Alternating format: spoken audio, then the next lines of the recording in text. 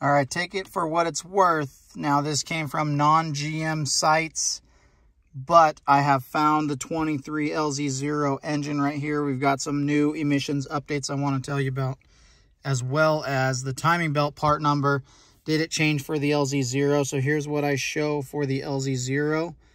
That part number, you go to GM Parts Direct, and it is the same one for, you got it, the 21s, 22s. So again, take that for what it's worth from non-GM site. Now, the second thing is, here's our new emission system for the LZ0. Here's a closer up look. Look at the two arrows right there for call out number 3, call out number 21. So what those are, injectors for the emission reduction fluid. So there are 2 injectors now. As you can see, it says reduction fluid secondary, LZ0. And then there's your primary, LZ0. So 2 DEF injectors coming for this emission system. We knew that it was going to be tighter on emission standards.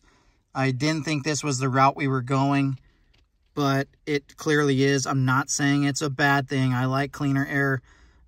It's just we have more stuff to deal with.